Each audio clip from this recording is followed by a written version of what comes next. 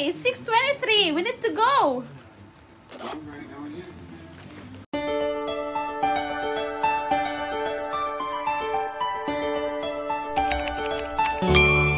Hi guys, this is Sardina. Welcome back to my channel. So I'm actually getting ready to work tonight. So I already took a shower and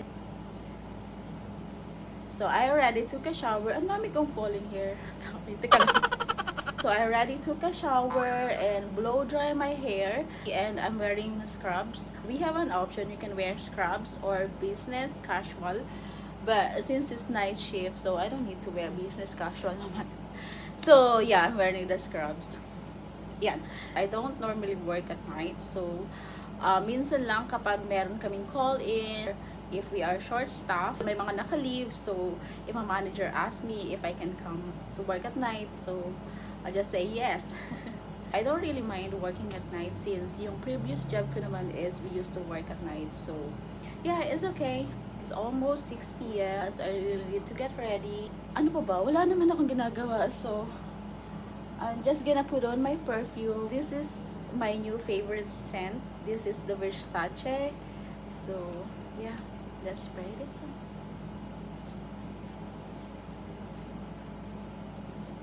I'm gonna take it to work with me tonight, guys. Since I'll be celebrating my first year anniversary at work, so I decided to make work with me kind of vlog, or a day in my life kind of vlog. So yun, ganon.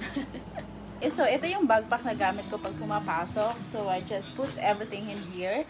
So first, I have my water. I usually bring 3 bottles of water. So I just put it in here and over here on the side. And I have my Cheetos, ayan, spicy Cheetos. I'm just gonna put it over here as well. And then I usually have this what do you call this pouch? So inside of this pouch are my pens, ayan, pantali ng buhok and clip. I also have lipsticks in here and perfume. Ayan, nandiyan yun. And then cell phone connector or cell phone charger. So yun, ayun lang. Dito naman sa kabilang side, I have hand gels and Vicks. Hindi naman to Vicks eh. Nabibili lang to sa Walmart. Ayan. Gusto ko nagdadala lagi nito kasi minsan parang nahihilo-hilo ako. And I have chocolates and candies in here as well. Nagubaan din ako ng biscuit. Ayan, biscuit yung tawag nito sa atin, diba? That's mini Oreo. I don't know, I just want to bring something because it's a 12-hour shift, so ang tendency niyan magki-crave ka ng kung ano-ano. It's good to bring something, like you need to have something salty, you need to have something sweet on your bag. Yeah, I'm working at a hospital, but I'm not really a medical person. I mean, I'm not a nurse, I'm not a physician or something. I work with the admission department, and we are the one assigning the beds. Yeah, we are the one assigning the beds. So lahat ng i-admit na patient, of course, they need hospital beds, right? Like ward beds. I mean, we don't have ward beds, it's a private beds. The ICU or PCU, we don't call it ward beds here, it's a private beds. And the next one is the PCU, which is the progressive level of care. And then the ICU, so it depends on the request, it depends on the patient needs. So yeah, we're the one who assigns the beds to them, and we also assign the teams, the provider care teams. So yeah, that's what we do. Do I need to wear lipstick? Do you fix screens? Not a problem. Why? Then said I need to wear lipstick. Hey, it's 6:23. We need to go. No, I don't need to wear some lipstick. I'm ready. God. So I'm ready, guys. Alright, ready to go to work. So time check is 6:25 p.m. Ang init. Nakalimutan daw ni Dennis yung cellphone niya. So, I think I have everything naman. Hindi ako nakatulog maghapon, guys. So, I don't know how I'm gonna survive the 12-hour shift tonight. Tinry ko naman matulog, pero hindi talaga ako makatulog. Ewan ko. Shhh, ang init. Ayan, it's 6:27. So, 15 minutes lang naman yung biyahe namin from here to the hospital. So, we're still good. We can still drop by to McDonald's and get something to eat. Here, my little sister is a double amputee and is in need of a wheelchair. Oh my gosh, tell me about your sister. She had I want an iced caramel coffee fasciitis. and then cheeseburger. Yeah, I want an iced caramel coffee. Can you hear me? Yeah, I can hear you a little bit. I want an iced caramel coffee, What's that? medium, And then double and a cheeseburger double cheeseburger, with medium fries. and a medium fry. All right.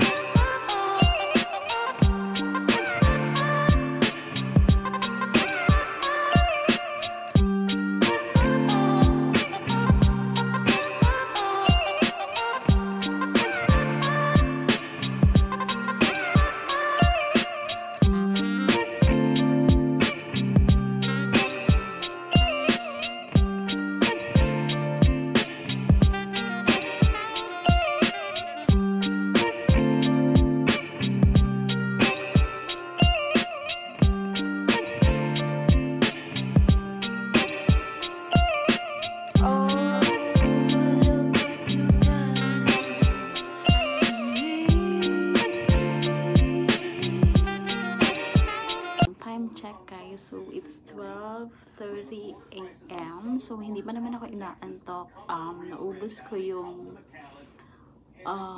iced coffee ko from McDonald's. So ngayon medyo nagugutom na ako, kaya andito ako sa mini pantry namin and I'm gonna warm up my burger.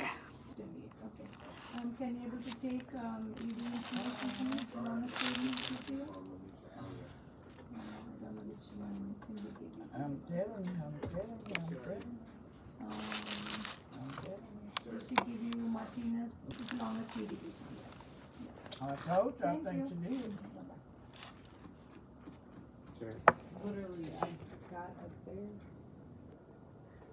You miss.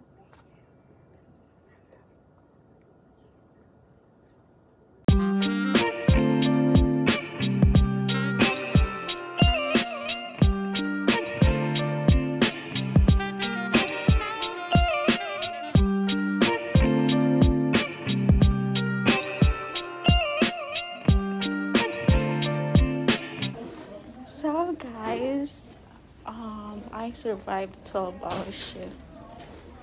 So I'm gonna go ahead and take my COVID shot.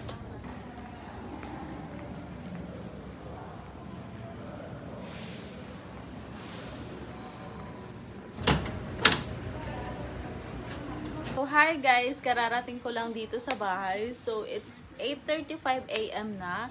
So pagka-clock out ko kasi kanina, hindi na ako masyado nag-vlog kasi medyo maraming tao. So kapag morning talaga busy sa hospital. Ayun, nag-clock out ako at 7:08. Ayun yung normal na clock out time namin. Though my shift is 7 to 7 AM, so we're not allowed to clock out like exactly 7 AM. So you need to clock out at 7:08. So yun, you have to wait. So usually ganun lang talaga yung setup namin. You'll be sitting down for 12 hours, diba? Nakaupo ka lang talaga. Kaya nakakaantok siya. And kapag slow, kapag walang masyadong request, talagang medyo nakaka-boring and nakakaantok. Lalo na kapag night shift. No? So yung department namin, kami yung nag-a-assign ng beds sa mga pasyente. So every patient that's gonna be admitted to the hospital, so we will assign beds, right? So it can be ward beds or ICU, PCU, or depending on the patient needs. So yun yung ginagawa namin. So we'll assign the beds for the patient, and we also update which team or kung sino yung mag-handle ng pasyente, like na medicine, surgery, or under any kinds of service. So kami mag-a-assign ng team. So very easy actually, but the most challenging part there is yung assigning ng beds. So kapag puno yung hospital, so very challenging to find a bed. So you have to make a plan, you have to call several people, and you're gonna receive a lot of calls. So ganun siya. Kasi problema talaga kapag walang beds. So kagabi hindi naman siya masyadong busy. It was okay. It was steady. So yeah, it was a good night. Ayan, sa department namin guys, kapag 6:45 na, nag-stop na kami mag-work. So kapag 6:45 na, ayun, mag-stop na kami mag-work. So hindi na kami mag-update ng mga, kung may ma-receive pa kaming request, ayun, we totally stop. So yung next shift na yung gagawa ng mga request for 6:45 onwards. Pwede ka na mag-log out sa PC mo, pwede ka na mag-log out sa phone, pero maghihintay ka pa rin until 7:08. After kong mag-clock out kanina, 7:08, dumiretso na agad ako sa second floor for my COVID shot. So yun, so finally I got my first COVID vaccine. So it is Pfizer. So for the employees, you don't really have to make an appointment. You can just go directly to the vaccination area and they will give you the shot. Ayan, thank you guys for watching, and see you again on my next vlog. And don't forget to like and subscribe. Bye guys!